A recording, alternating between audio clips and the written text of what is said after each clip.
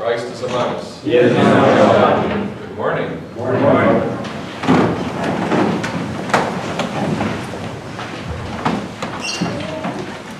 Were you paying attention to what I just read? Do you realize how insane it really is? How radical and crazy it sounds.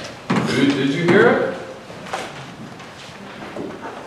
The Lord says, do unto others as you would like them to do unto you. Okay, sure.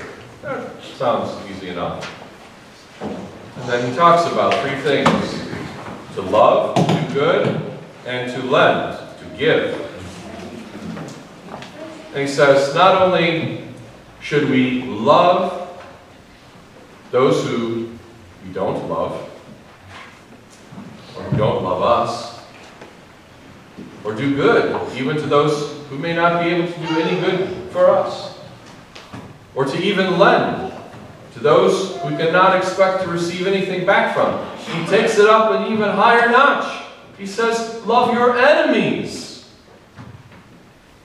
Love your enemies. Do good to those who would do you evil. Lend to those who have no intention of giving it back to you, who never possibly can. That's crazy. That is the life of the gospel, brothers and sisters. Not just to love those whom we love, and to do good to those that we can kind of expect to get something back out of, and likewise with our treasures. But even those who hate us, even those who have done ill to us, even those who would use us, we are called to show kindness. This takes a little, yes, insanity, but it also takes great courage and great integrity, great temerity, if you will. The life of the gospel is the life of radical love, standing against everything our own impulses would have us do. Our own impulses would have us hide, protect, secure. All the time, don't we feel it every single day?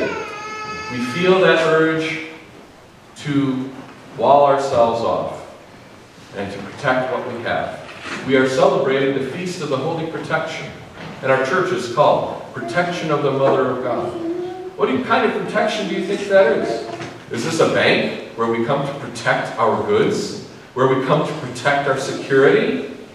And ask the Mother of God to be our security guard? Is that the kind of protection we believe in as Christians? No. The protection we are asking for is protection from evil, yes.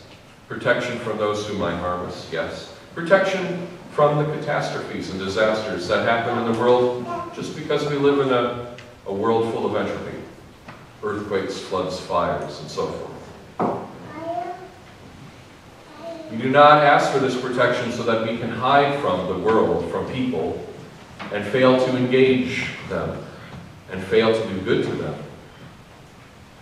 We ask for this protection so that we can be bold and a little bit crazy, to love those who even hate us, to do good to those who do evil to us, and to give to those who will never give back to us. We need this, brothers and sisters in Christ. We need this now more than ever. The world doesn't even look to the church anymore for the kind of help and love and kindness and mercy that the gospel is preaching. The world has given up hope that the church has actually anything of that to offer. The world has decided these churches are just clubs. They're for people who maybe have some views or some values or some prejudices, where they can go and they can pat each other on the back and make themselves feel better for being the wicked sinners that they really are. That's what the world thinks of a church, and in fact, I'd say many of us also suspect that to be the case. Is that not true? How do we destroy that lie? By not fulfilling it.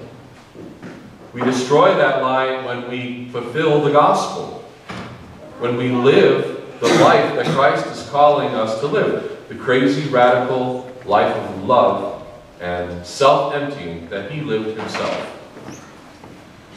That's what we're called to do. Then the world might turn around and say, no, there really are some Christians left. Not just in name, but in deed and in fact. The world needs us, brothers and sisters. The world needs you to go back, look at the gospel we just read, and to do it. Not just to think about it, not just to hear it, not just to sing it, to live it. Then we will be worthy of the protection for which we are asking. We'll be worthy of the love that we proclaim, because we ourselves are given. Let's do it. Let's not hesitate. Another day. Find somebody today whom you may not even like, and they may not even like you. Find somebody whom you can't expect to get anything out of. To do something nice for them without any seeking of return. Give away something of your own to somebody and not expect anything back. And feel how good that is. Feel the life of Christ dwelling within you. Feel the joy. Feel the washing away of all the guilt we might feel for our hypocrisy, for the richness that we have, the fatness that we have in this world.